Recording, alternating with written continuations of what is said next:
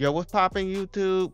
Holla at your boy here. I've been using the Oppo Find N for the past 3 weeks now, and I must say, I am really loving this phone so far and using it as my daily. And a lot of you guys have been asking me, what do I think about this device? Well, in today's video, I'm gonna let you guys know Oppo Find N after using it for about 3 weeks now. So, without any further ado, let's go!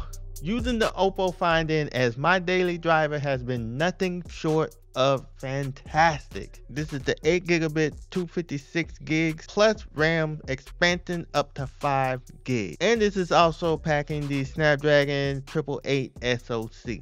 This is my first foldable, so you guys already know what I did as soon as I got this thing up out that box. I got the fold in it. I couldn't wait to see what's all the hype was about foldable devices. And to see technology come this far, dope. Now, I wasn't a big fan of foldables when they first came out on the scenes, but after using this device for a couple of weeks, I have to retract that statement. The Oppo Find N is built amazing. Now, it got some heft to it. I wasn't expecting that, but I quickly adjusted. The outer display is a 5.5-inch screen, perfect for one-hand usage. You can still get things done on the outer display as you can on the inner display. And with the 2:1 aspect ratio, that makes this a accessible device to use one-handed. Now, this is nice and bright. It's almost 1080p, but you get way more usage out of this display than you would on something like a Z Fold.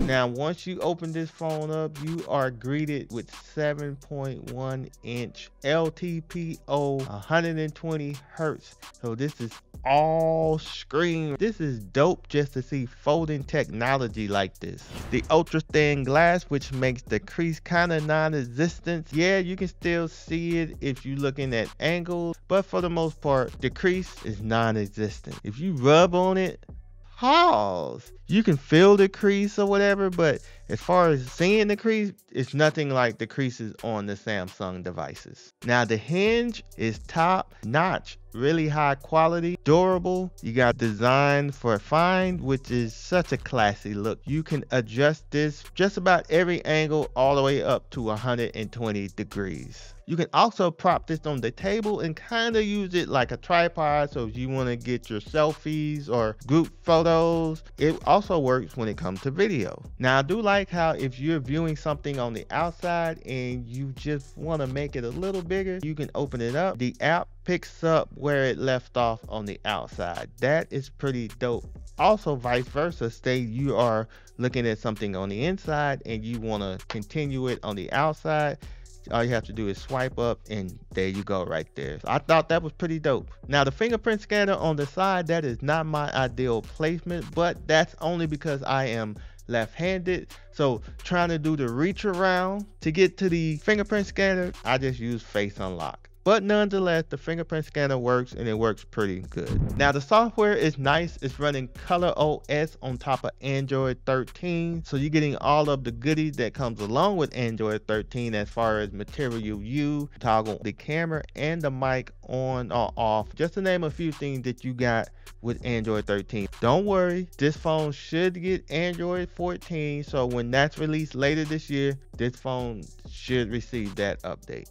Them Hasselblad cameras, very good. Triple setup here, 50 megapixel main, 13 megapixel telephoto, and you got a 16 megapixel ultra wide. So the photos on this come out nice, crisp, ready for social media posting. Video is pretty good as well. It's nice and stable. And for you more experienced people out there, this phone has Pro mode, so you guys can go ahead and take full advantage of that.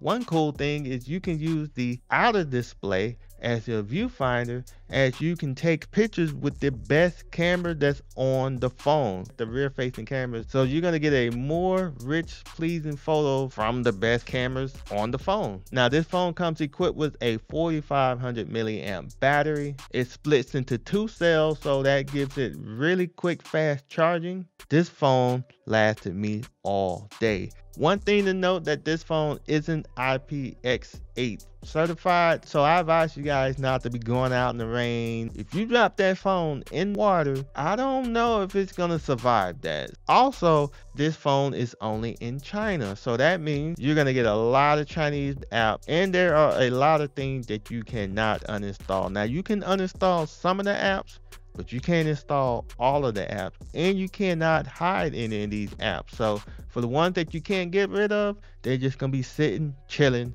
So that's a couple downfalls about this device. So foldables are on the rise, and they are coming quick, y'all. I mean, this is incredible how technology is moving this quickly. We got a lot of companies that coming out with their own versions of their foldables, and me, I am here for all of it.